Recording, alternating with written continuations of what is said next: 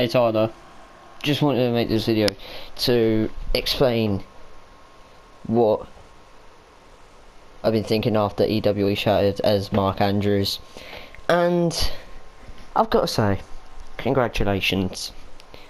I didn't think that going into that match was going to be that difficult, and you deserve to come out on top at that.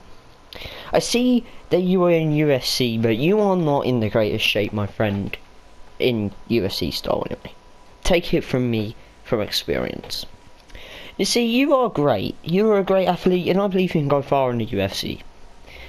So I'm here to apologise for everything I've done to you. Okay?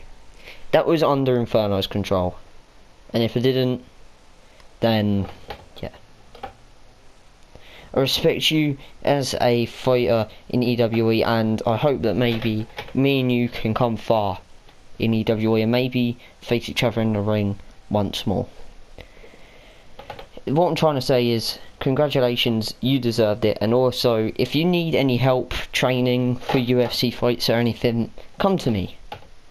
You know, I'm Mark Andrews, I'm really experienced in UFC and everything like that, so I can help you get physical peak control on opponents and stuff. Okay, that's all I really wanted to say.